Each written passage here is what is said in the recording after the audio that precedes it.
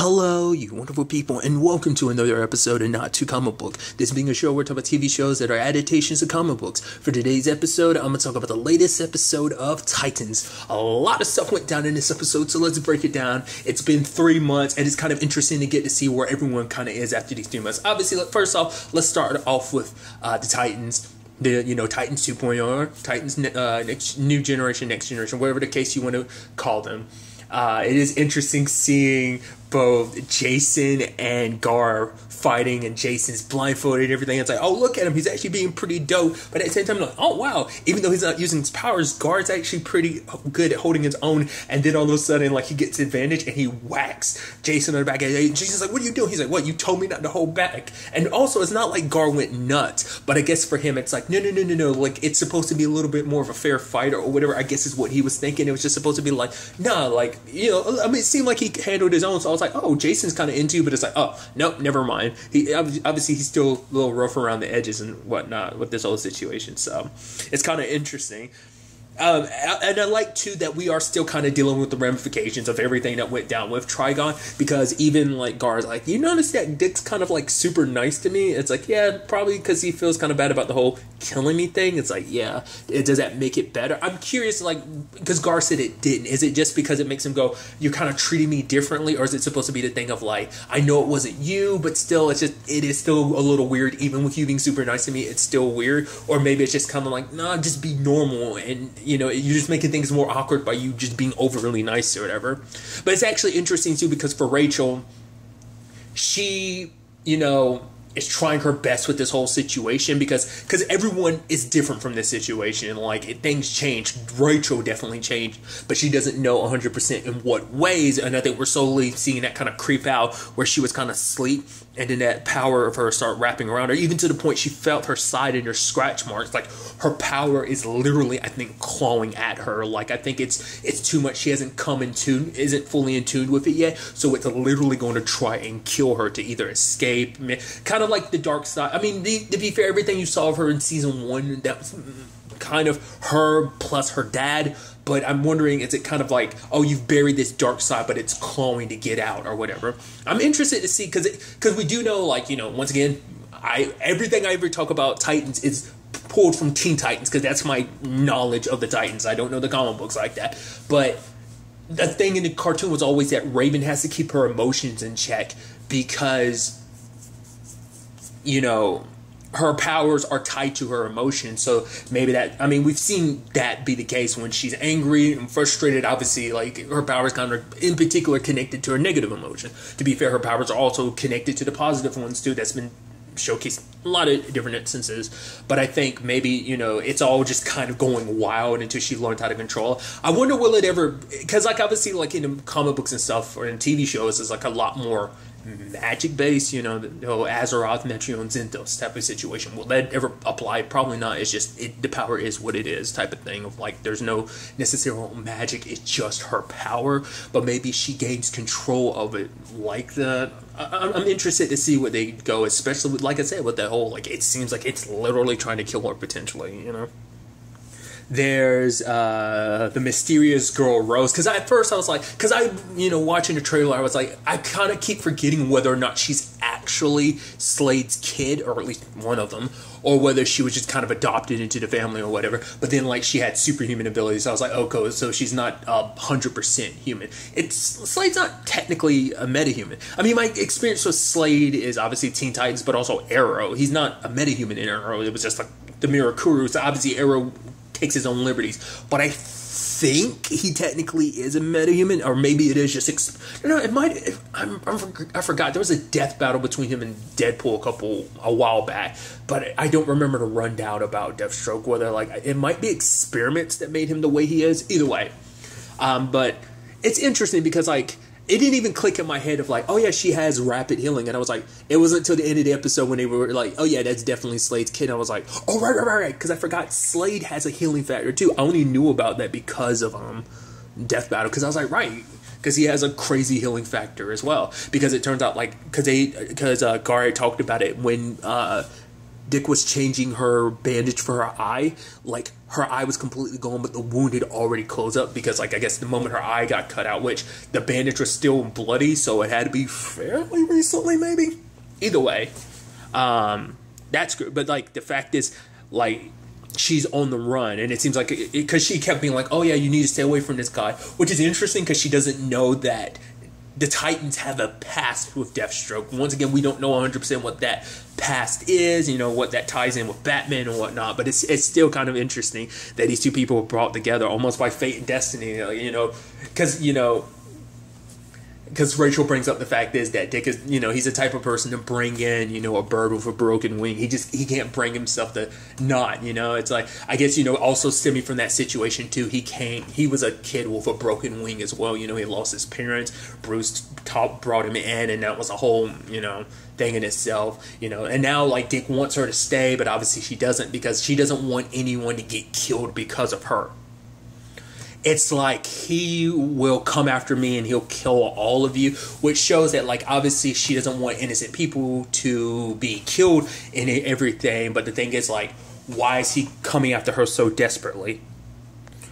I'd actually forgotten because I literally said it earlier. It's like, right, it's been 3 months, because I was like, yeah, Deathstroke literally just came out of, like, hiding or whatever, like, or retirement. So I'm like, how did he jump on this so quick? It's like, because once again, it's been 3 months, so he's had time to track her down. So I'm curious, does she even know that that's her dad? I'm assuming she does, but still, why is she running from him? What does he want for her? Does he want her to be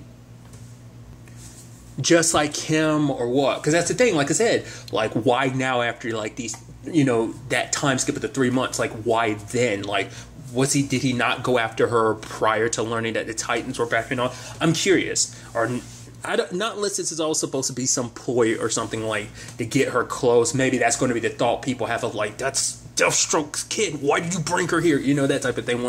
Because they figured it out. Well, at least Jason and Guard find out at the end of the episode. Obviously, Jason would know. So it must mean that Batman has crossed paths with Deathstroke in the time that, like, Jason's been kicked. Because Jason's only been with Bruce for like a year. So he must have crossed paths. Or at the very least, he's well versed in a lot of, like, Bruce's enemies.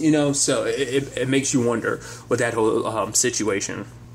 But once again, like I said, I like that parallel, that aspect of this season of being like, Dick is trying to train the kids up, kind of like stepping into that role, doing what Bruce did for him. And it's like, for him, he wants to help someone. He even explained it to Rachel, like, the main reason for bringing back the Titans is to give people like Rachel and Gar, special people like them, somewhere that they can call home, because, like, being on their own out there in the world didn't work. So that's why he's trying to help Rose too, because it's like going alone, and that's something he learned, he had to learn last season, of, like, going alone isn't something that you can do or should do. You should be with a like-minded group of people like you that you can, and even describes it as, hey, make her a part of this, it's crazy. He's like, I'm, bringing a stranger into this family. It doesn't even refer to it as a team, it's family, after everything that they've been through. So I just think that's kind of an interesting element, even asking Bruce for help. And even that line from the trailer, I loved that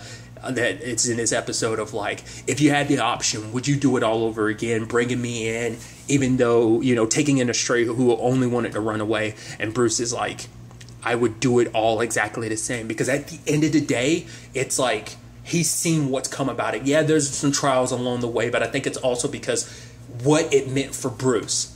Because I think Dick's only thinking about what Bruce has done for him, but I don't think he's thought about the other side of things, of, like, having Robin in his life, like, having Dick in his life, like, what that made, how that made his life change for the better, kind of gave him something else in his life besides it's just this whole Batman situation and just the loss of his parents. It brought, I guess, light to the darkness that is, his life, So I don't know. That's where my mindset is on that. So I just think that's kind of an interesting.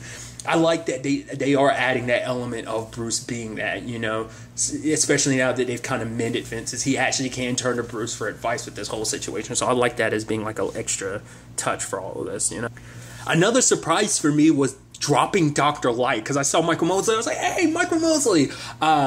Which I think the most recent thing I know Michael, like he's been in quite a few things, but I think the most recent thing was Ozark is the most recent thing I think I've seen him in. But then he was there, and then he starts lighting up, and I was like, Dr. Light? I think because in my head, because I saw him lighting up, I was like, is that Dr. Light? Or yes, I was like, oh, that turns out to totally be Dr. Light. I was like, that's pretty dope. I wonder who busted that. I'm assuming that was Slade, like slashing his way through that prison kind of letting. I guess, because I'm so curious about certain things, because we know, like, because like I said, my mind immediately is like, oh my God, because we're dropping, like, dropping someone like Dr. Light, which, makes me just think of the Teen Titans cartoon. And I think in my head, for whatever reason, I was thinking like Dr. Light just had powers came from a suit. I mean, not unless it's like technology under his skin or something like that, but I'm assuming it's supposed to represent the fact that he's a metahuman, because then thinking about that maybe I was like, right, because Dr. Light popped up in season 2 of The Flash. Granted, like the character's typically male, but in The Flash the character's female, not unless there's a lady who takes over the mantle in the comic books or whatever, but because she was the Earth 2 version of the lady that Barry was dating for a little bit in season 2 of The Flash. So, like, yeah, she's a metahuman. So I was like, right, so I guess because he always wore the suit in the Teen Titans cartoon, so I think I just assumed he was just, like, technology-based, but it's like, no, it makes sense that he's a meta. So that's interesting, but it's like, why Deathstroke did that? Then my brain starts going like, well, or what else are we going to get? We're going to get, like, a Brotherhood of Evil? I'm like, I doubt we're going to get a Gorilla Grodd, because obviously that's a Flash thing right now. I mean, he's typically a Flash villain anyway, but then I start thinking, like, I mean, that doesn't mean they won't drop, like, Brain, because that's what I thought about The Flash, because I wasn't familiar with the Thinker. So in season 4 of The Flash, I was like, he's supposed to be, because I didn't know his name at the time, but it's simply Brain. But I was like, is that supposed to be him? I mean, obviously we know the Brotherhood of Evil exists because of Doom Patrol, because of, that's what Mr. Nobody, he was trying to join the group, but kind of failed miserably at that. So I'm like, dude, are we getting like the modern day, like, Brotherhood of Evil type of situation? Is that who's contracting, Deathstroke and now Dr. Light? Like, we're probably going to start dropping some other, like, Teen Titan villains. We're going to get Brother Blood. Like, what's going to happen with that? I'm so interested to see what they do in that regard. I mean, we did kind of get introduced to another villain, Shimmer. I don't know her at all. I love that whole Donna and Corey working together thing. It was kind of neat where Donna was like, oh, you heard from Dick? And Corey's like, no. She's like, yeah. Donna's like, I thought, he'd call me for help with the kids by now. It's like, do you want him to? She's kind of like, no, because it's great. She's like, I put my time in with the, Titan, so I'm good. But part of me is like, I think there's a part of her that was kind of hoping that it's like, you say that, but that's the whole thing. And I think that's the big message. No matter how much you kind of say that you walked away, I think, kind of stepping in that realm and that lane of things again kind of made her kind of feel like the old days again. Them being together like that during the whole Trigon thing made her feel like the old days. So I think she's kind of almost, I think there's a part of her that's always kind of be drawn back to it. But at the same time, I think their complicated history with the Titans is probably why it keeps like Hank, Dawn, and Donna away. So, and it also confirms something because, like, she's like, well, yeah, half human. I was like, right, I was trying to understand your whole situation. So I'm like, I'm assuming her mom's like Amazonian, and then like her dad is human. So I was like, okay, so that explains that whole situation. Okay, so which is interesting because she's literally just like Diana. Because Diana is like half and half. She's half Amazonian, she's half God. So it's just kind of, interesting how that whole situation ends up working out. But still, I was curious about that. But I did like them working together to take down Shimmer. And like the fact is that We Are Family is the only song Corey would play. And she's like, Donna's like, come on, just give me some Madonna or something. And then Corey, just being an asshole, just turns the volume up and I was like, okay, I see how it's going to be. So, but they end up taking down Shimmer. And Shimmer's like, oh, I'll see you soon enough. I'm like, okay, so you're going to be probably a consistent villain. I like that because like the trailers didn't hint to that at all. It seemed like Deathstroke was going to be the main thing, but it looks like he's not the only hero that's going to be kicking it. There's going to be other people involved in all of this. Like I said, we're probably going to get other kind of well-known villains. I'm curious if we're going to get any of Hive, like, dude, like, what was it, Mammoth? you know, they pop up frequently, like all the time in the Teen Titans Go cartoon. I only know that because my nieces and nephew, well, my nieces in particular, my youngest niece loves Teen Titans Go. But other than that, I mean, they popped up in the original Teen Titans cartoon as well. But like Hive, like, are any of them going to pop up, you know? So, we'll see. Gizmo, isn't that his name?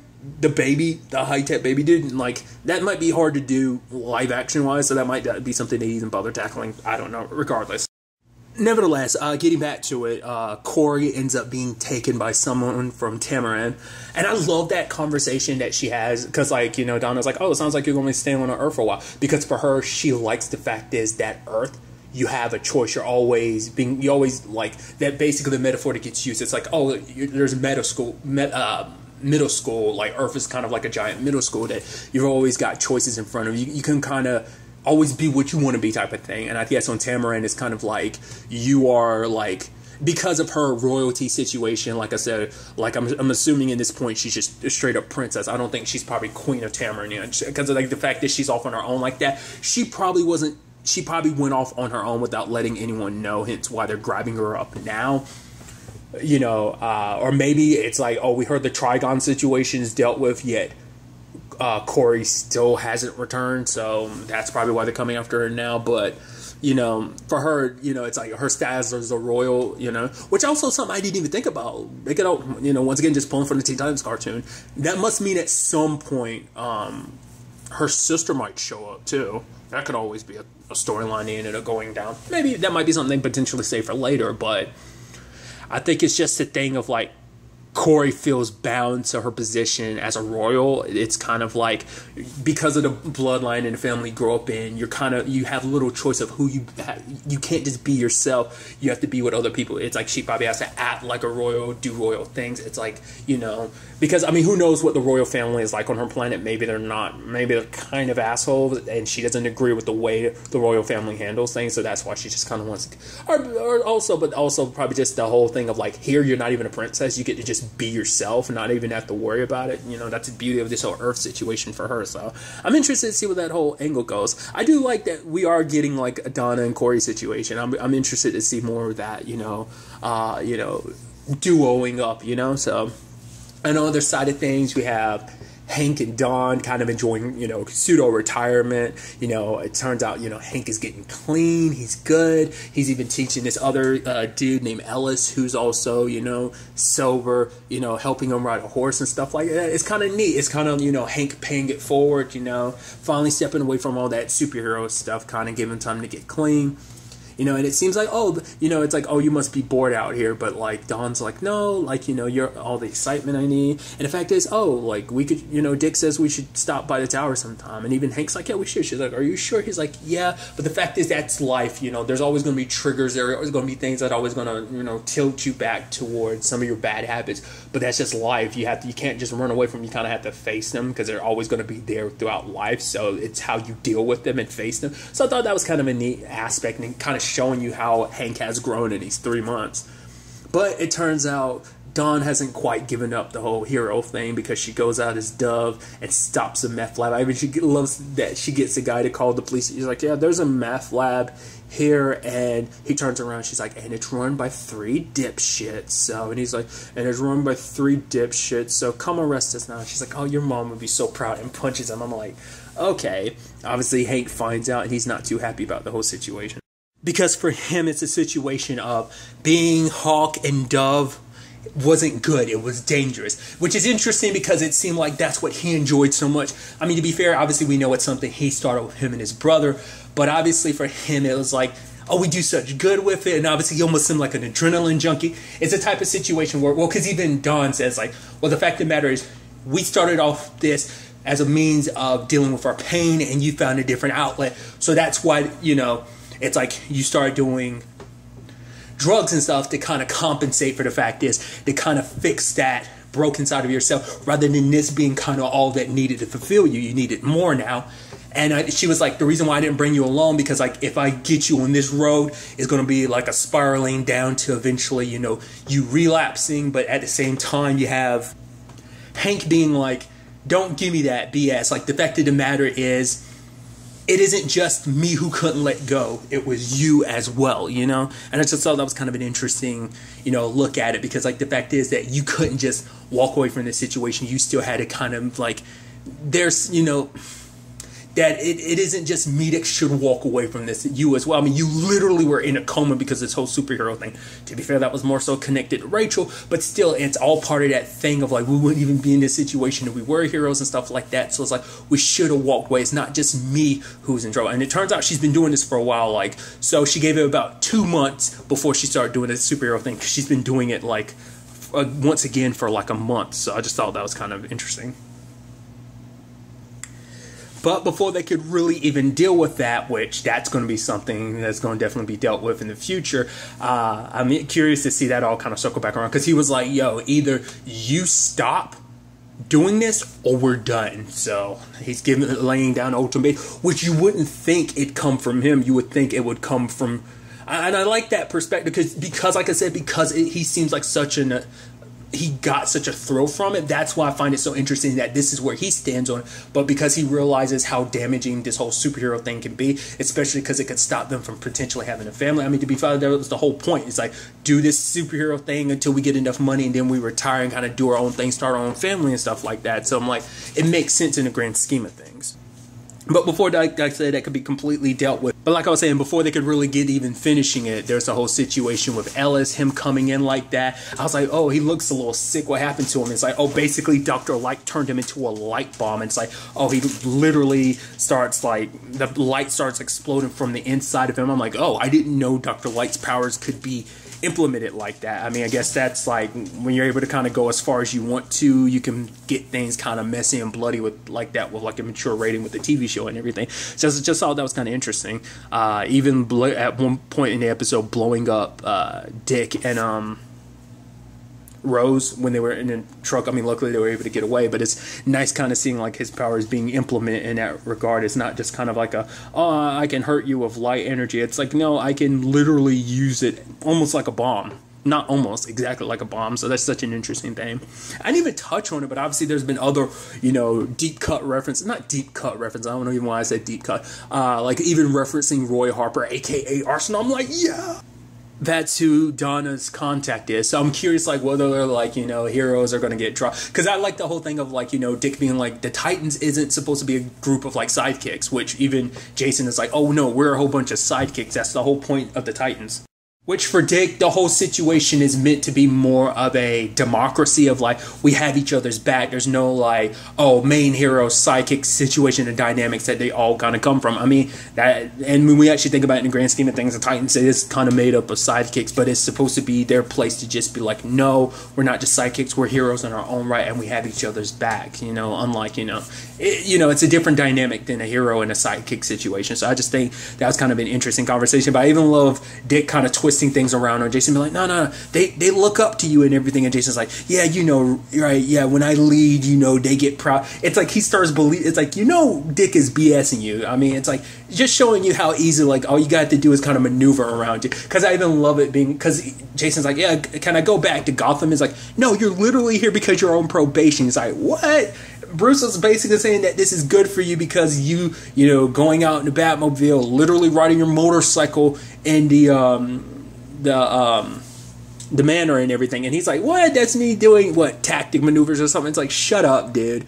I love him making excuses like that, dude. I'm so excited to see where all this ends up taking us going forward into the next episode. Things are heating up already. But really, that's all I want to talk about. To the next time we meet, be happy, be safe, live life to the fullest, and enjoy it. Good day and goodbye.